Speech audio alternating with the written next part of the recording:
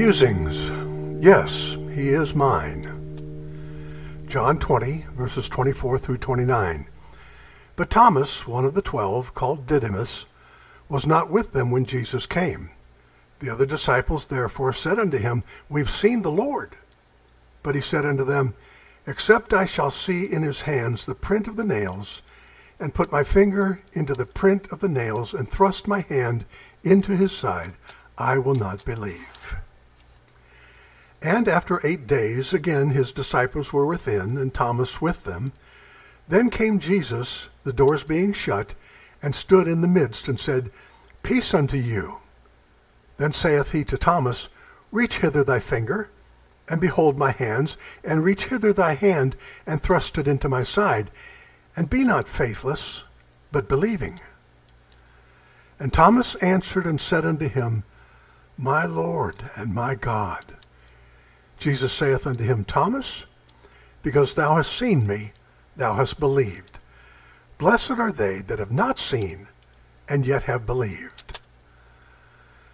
Today's verses give the account from which we get the name Doubting Thomas. The disciples had seen the risen Christ, but Thomas was not there, and when they told him, he didn't believe it. However, when Thomas saw Christ for himself, he said something very interesting, My Lord and my God. The two words, my, are translations of the same Greek word, a word which conveys personal possession. He is not just Lord in the general sense, he is my Lord. He is not just God, he is my God. Whether he is your personal Lord and God or not, he is mine, Thomas was saying. If I may say so reverently, there's a general impersonal sense in which Jesus is Lord and God. He is Lord and God simply because those are the facts of reality.